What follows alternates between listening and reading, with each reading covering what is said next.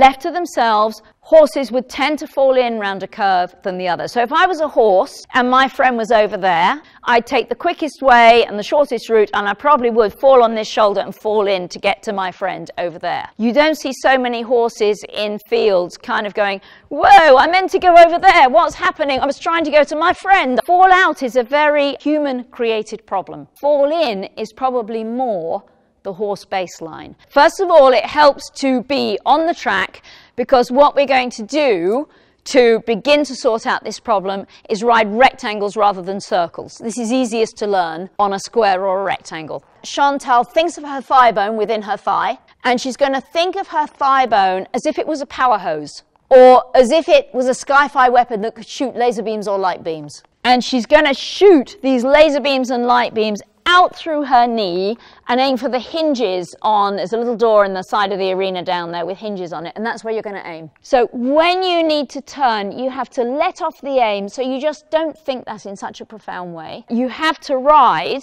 to make this work. Having gone down the long side and down the track here, you have to ride a little arc of a circle to make your turn, because the horse just can't turn on a sixpence, as we say in England. And then you aim through this thigh to an upright, a mark on the wall. If you're outdoors, it could be a tree in the far distance. And you're shooting laser beams and light beams or your power hose, thinking, pow, as you aim to that place.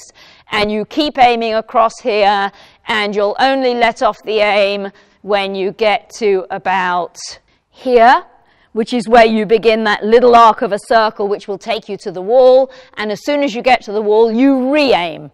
Most people in this situation wouldn't be thinking of aiming like this.